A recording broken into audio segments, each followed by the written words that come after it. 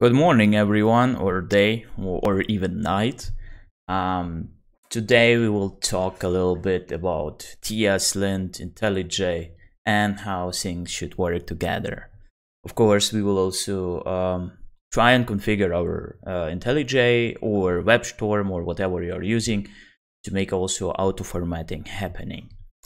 So let's jump to the settings. By the way, this is an Angular project. I don't remember, I think it's Angular 8, but it does not change anything since we have our TSLint JSON here. It has a couple of rules. Basically, those are the standard rules from the Angular development team. So let's just hop onto the settings. Let's type TSLint, first of all, I'm sorry. TSLint, like that. Let's go here, and you can use the automatic TSLint configuration here, but if you really want to make sure Intellij is using exactly your TSLint rules, you go to the manual TSLint configuration and now just point to the configuration package. Well, yeah, we can keep it here. And the configuration file selected specifically to be the TSLint JSON file. Now apply the settings, and okay, everything should be fine now. Yep. Press OK, and let's jump to a file. I've ruined it also a little bit. Oh, wait a second. I think I have something misconfigured here. A sec. Yeah. Settings. TSLint package. We need the package from not modules, I guess. TSLint. Where is it?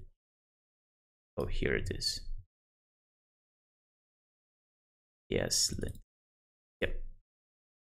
As you can see, it found the version of TSLint correctly. Now, as you can see, I've made a couple of changes here. For example, I've made it wrong.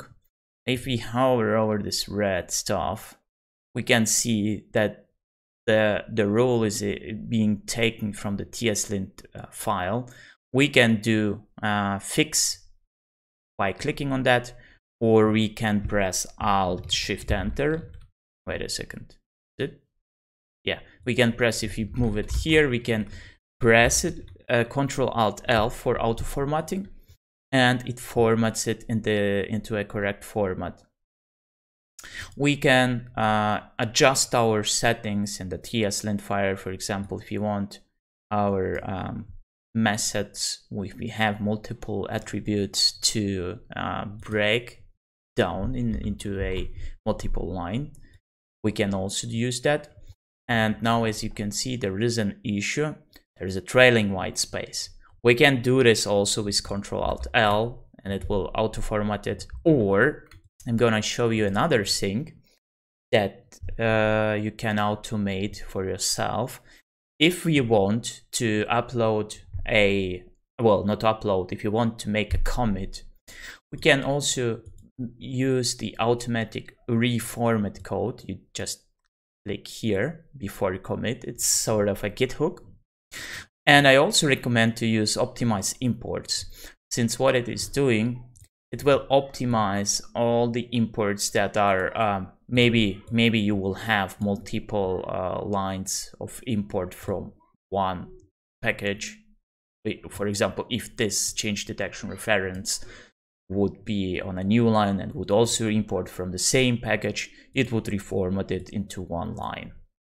So again, if we try and go, wait a second, let me see what I have done here. Okay, yeah, it's acceptable. If we go to commit, I don't want to commit everything and just want to commit this file where I did some changes to the stored details.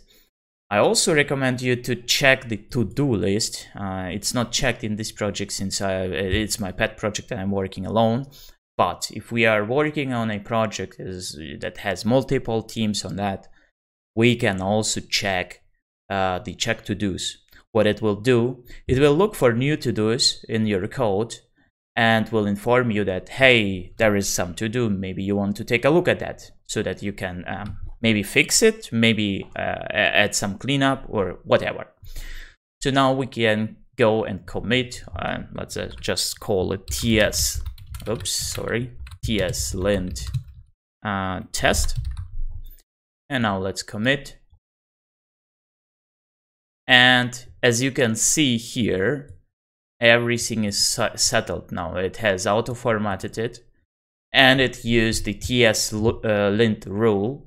It can be also a ES lint rule. So, and probably in future, the TS lint will migrate to ES lint, because as far as I've read, TS lint is gonna be deprecated in favor to ES lint. And basically that's it. Thank you for your time and have a nice day.